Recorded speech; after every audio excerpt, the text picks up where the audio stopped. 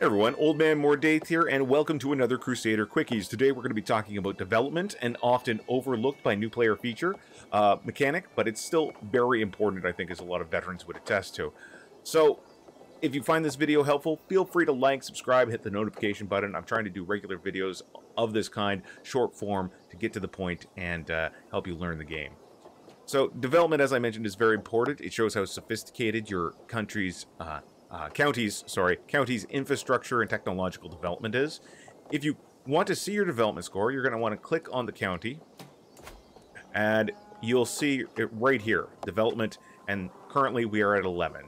Development ranges from 0 to 100 points, and if you are tribal, feudal, or clan, every point in development will grant you an increase to your supply limit in that county by 150 points. If you are feudal or clan, every point of development additionally will grant you 0.5% boost in your taxes and levy rates for that county. So that's more money, more soldiers. Very, very important. To increase your development to the next level, for in our case, from 11 to 12, in this example, you need to accumulate growth points. And you can see right here, as we cursor over the development score, you can see development growth is currently 26 out of 100, and it shows you everything that's interacting and adding to our growth rate. Every month, that growth rate increases. Once it hits 100, you go up to the next level of development. You go from, in this case, from 11, you would go to 12. Growth is slow overall. Increasing your development is a very slow process, but high development counties can spread development to lower development counties. And you can see over here, we can see from neighbors an increase of 0.3. So your development will spread outward. It will radiate from a high development area. Let's see. Various items, including skills, innovations, and talents, can add to increased development growth. And one of the most important things you can do is the assigned counselor task. Over here in your counselors, under your steward, he has access to increased development in county.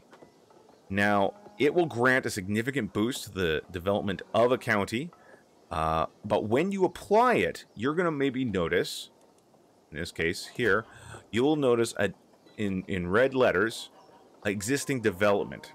So essentially what this means is it's a weird mechanic, a weirdly worded mechanic. It essentially means your counselor will get diminishing returns on this task the more developed the target county is. So the higher the tech rating is, the higher the development rating is in a county, the less effective your counselor is going to be at improving it.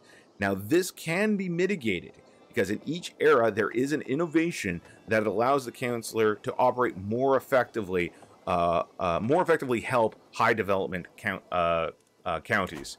If we look over here in our innovations, we'll look over at the medieval version, which was Public Works. Public Works increases the maximum existing development penalty at 20. So it basically makes that threshold higher and higher. Now, one important note, and I don't know if it's working as intended,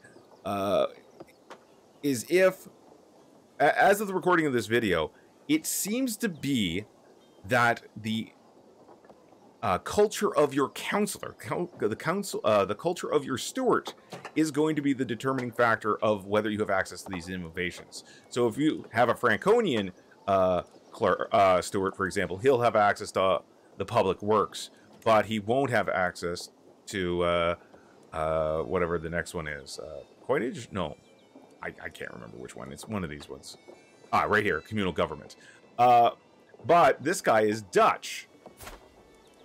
And the Dutch actually do have access to communal government. So that actually makes him a more effective counselor. Anyway, just a little interesting note on development. Hope you guys enjoyed the video. Thank you very much. If there's any more questions, feel free to leave them in the comments down below.